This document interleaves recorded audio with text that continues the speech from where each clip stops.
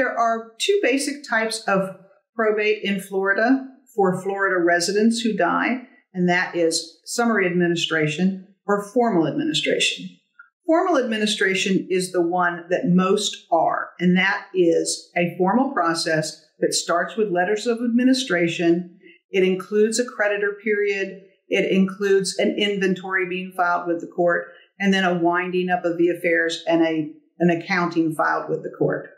A summary administration is available only where the assets are less than $75,000, and the person who is doing that process, the petitioner, is willing to take on themselves the responsibility for debts and beneficiaries.